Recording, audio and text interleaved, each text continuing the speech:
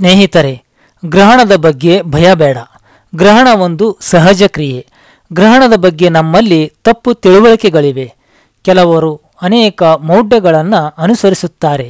ಸ್ನೇಹಿತರೆ, ಜೀವನದಲ್ಲಿ ನಂಬಿಕೆ ಇರಬೇಕು.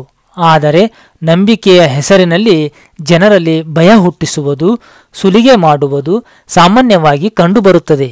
ಹೀಗಾಗಿ ಸ್ನೇಹಿತರೆ, ಇಂದಿನ ವಿಡಿಯೋದಲ್ಲಿ 2019 ಡಿಸೆಂಬರ್ 26ರಂದು ಸಂಭವಿಸಲಿರುವ ಗ್ರಹಣದ ಸಮಯ ಮತ್ತು ಗ್ರಹಣ ಎಲ್ಲಿ ಸಂಭವಿಸಲಿದೆ, ಗ್ರಹಣ ಎಲ್ಲಿ ಗೋಚರಿಸುತ್ತದೆ, ಗ್ರಹಣದ ಬಗ್ಗೆ ಜನರಲ್ಲಿ ಇರುವ ನಂಬಿಕೆಗಳು ಏನು, ಹಾಗಾದರೆ ನಾವೇನು ಮಾಡಬೇಕು ಎಂಬಂತಹ ಸಂಪೂರ್ಣ ಮಾಹಿತಿಯನ್ನು ನೋಡೋಣ. ಈ ವಿಡಿಯೋ ಸ್ವಲ್ಪ ತುಂಬ ದೊಡ್ಡದಾಗಿರುತ್ತದೆ. ಹಾಗಾಗಿ ತಾವು ಕೊನೆಯವರೆಗೂ ನೋಡಿದರೆ ನಿಮಗೆ ಗ್ರಹಣದ ಸಂಪೂರ್ಣ ಮಾಹಿತಿ ತಿಳಿಯುತ್ತದೆ. ಸ್ನೇಹಿತರೆ, 2019 ವರ್ಷದ ಕೊನೆಯ ಸೂರ್ಯಗ್ರಹಣ ಇದು ಕಂಕಣ ಸೂರ್ಯಗ್ರಹಣವಾಗಿದೆ. ಇಂತಹ ಗ್ರಹಣವು 37 ವರ್ಷಗಳ ಹಿಂದೆ ಗೋಚರಿಸಿತ್ತು. ಡಿಸೆಂಬರ್ 26ರಂದು ಬರಲಿರುವ ಗ್ರಹಣವು ಭಾರತದಲ್ಲಿ ಮಾತ್ರವಲ್ಲದೆ ಆಸ್ಟ್ರೇಲಿಯಾ, ಆಫ್ರಿಕಾದ ದೇಶಗಳ ಜೊತೆಗೆ ಏಷ್ಯಾ ಖಂಡದ ಇತರ ಅನೇಕ ಸ್ಥಳಗಳಲ್ಲಿ ಕಂಡುಬರಲಿದೆ. ಅದರಲ್ಲಿಯೂ ಭಾರತದಲ್ಲಿ ಕೇರಳದ ಚರವಾರ್ತಿನಲ್ಲಿ ಕಾಣಿಸುತ್ತದೆ ಎಂದು ಹೇಳಲಾಗಿದೆ. ನಮ್ಮ ಕರ್ನಾಟಕದ ಉಡುಪಿಯ ಗಡಿ ಭಾಗದಲ್ಲಿ ಸೂರ್ಯಗ್ರಹಣ ಗೋಚರಿಸಲಿದೆ. ಇಂತಹ ಗ್ರಹಣವನ್ನು 1 ಲಕ್ಷ ಹೈಸ್ಕೂಲ್ ವಿದ್ಯಾರ್ಥಿಗಳಿಗೆ ನೋಡಲು ಅವಕಾಶ ಕಲ್ಪಿಸಿ ಮಾಡಿಕೊಡಲಿದ್ದಾರೆ ಉಡುಪಿಯ ಪ್ರೊಫೆಸರ್ ಆದ ಡಾಕ್ಟರ್ ಅನಂತ ಪದ್ಮನಾಭ ಭಟ್ ಅವರು ಮತ್ತು ಅವರ ತಂಡ. ಏಕೆಂದರೆ ಸ್ನೇಹಿತರೆ, ಇಂತಹ ಸೂರ್ಯಗ್ರಹಣ ಮತ್ತೆ 2064ರಲ್ಲಿ ಗೋಚರಿಸಲಿದೆ. ಹೀಗಾಗಿ ಇಂತಹ ಗ್ರಹಣವನ್ನು ತೋರಿಸುವಂತಹ ಕಾರ್ಯ ಪ್ರೊಫೆಸರ್ ಅವರು ಮಾಡ್ತಾ ಇದ್ದಾರೆ. ಗ್ರಹಣದ ಬಗ್ಗೆ ಜನರ ಮನಸ್ಸಿನಲ್ಲಿ ಕೆಲವು ತಪ್ಪು ನಂಬಿಕೆಗಳಿವೆ. ಗ್ರಹಣವನ್ನು ನೋಡಬಾರದು, ಗ್ರಹಣ ಎಂದರೆ ಸೂರ್ಯಚಂದ್ರರಿಗೆ ಬರುವ ಸಂಕಷ್ಟ, ಅದನ್ನು ನೋಡಿದರೆ ನಮಗೂ ಸಂಕಷ್ಟ ಬರುತ್ತದೆ, ಗ್ರಹಣದ ಸಮಯದಲ್ಲಿ ಆಹಾರ ಸೇವಿಸಬಾರದು ಇತ್ಯಾದಿ ಗ್ರಹಣದ ಬಗ್ಗೆ ಜನರಲ್ಲಿ ಇರುವ ತಪ್ಪು ನಂಬಿಕೆಗಳನ್ನು ಶಾಲೆಗಳಿಗೆ ಹೋಗಿ ತಿಳುವಳಿಕೆ ಮೂಡಿಸುತ್ತಿದ್ದಾರೆ ಪ್ರೊಫೆಸರ್ ಡಾಕ್ಟರ್ AP ಭಟ್ ಅವರು ಹಾಗೂ ಅವರ ತಂಡ.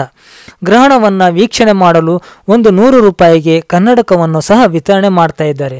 ಇದೊಂದು ಗ್ರಹಣ ಅಂತಕ್ಕಂಥದ್ದು ಅದ್ಭುತವಾದ ಒಂದು ಬೆಳಕಿನ ಆಟವಾಗಿದೆ ಸ್ನೇಹಿತರೆ. ಈಗ ಗ್ರಹಣದ ಯಾವಾಗ ಸಂಭವಿಸಲಿದೆ ಅನ್ನೋದನ್ನು ನೋಡೋಣ ಬನ್ನಿ.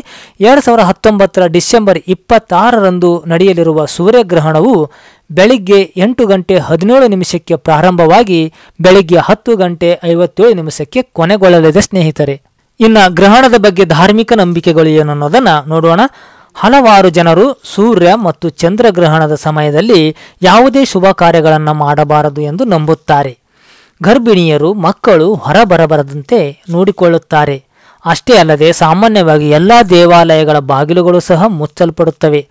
ಗ್ರಹಣದ ಸಮಯದಲ್ಲಿ ಆಹಾರ ಸೇವಿಸಬಾರದು, ಗ್ರಹಣದ ನಂತರ ಸ್ನಾನ ಮಾಡಬೇಕು ಮುಂತಾದ ನಂಬಿಕೆಗಳು ಇವೆ.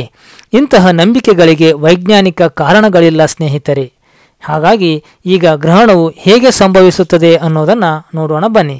ಭೂಮಿ ಮತ್ತು ಸೂರ್ಯನ ನಡುವೆ ಚಂದ್ರನು ತನ್ನ ಸ್ಥಳದಿಂದ ಚಲಿಸುತ್ತಾ ಸೂರ್ಯ ಗ್ರಹಣ ಸಂಭವಿಸುತ್ತದೆ. ಇದರಲ್ಲಿ ಚಂದ್ರನು ಭೂಮಿ ಮತ್ತು ಸೂರ್ಯನ ನಡುವೆ ಹಾದು ಹೋಗುತ್ತಾನೆ ಮತ್ತು ಭೂಮಿಯಿಂದ ನೋಡಿದಾಗ ಸೂರ್ಯನು ಸಂಪೂರ್ಣವಾಗಿ ಅಥವಾ ಭಾಗಶಃವಾಗಿ ಚಂದ್ರನಿಂದ ಮುಚ್ಚಲ್ಪಡುತ್ತಾನೆ. ಆಗ ಸೂರ್ಯಗ್ರಹಣ ಸಂಭವಿಸುತ್ತದೆ. ಹೀಗಾಗಿ ಗ್ರಹಣ ಅಂತಕ್ಕಂಥದ್ದು ಒಂದು ಸಹಜ ಕ್ರಿಯೆಯಾಗಿದೆ. ಇದು ಅಪರೂಪದ ಕಂಕಣ ಸೂರ್ಯಗ್ರಹಣವಾಗಿದೆ. ಇಂತಹ ಸೂರ್ಯಗ್ರಹಣವನ್ನು ತಾವು ಕನ್ನಡಕದ ಸಹಾಯದಿಂದ ವೀಕ್ಷಿಸಿ ಹಾಗೂ ಗ್ರಹಣದ ಬಗ್ಗೆ ಭಯ ಬೇಡ, ಗ್ರಹಣದ ಬಗ್ಗೆ ತಪ್ಪು ನಂಬಿಕೆ ಬೇಡ. ಗ್ರಹಣ ಒಂದು ಸಹಜ ಕ್ರಿಯೆ. ಈ ಮಾಹಿತಿ ನೀವು ತಿಳಿದುಕೊಳ್ಳಿರಿ ಹಾಗೂ ಎಲ್ಲರಿಗೂ ತಲುಪಿಸಿರಿ ಎಂಬುವುದೇ ಜನಕಲ್ಯಾಣದ ಕಳಕಳಿ. ನಮಸ್ಕಾರ, ಧನ್ಯವಾದಗಳು.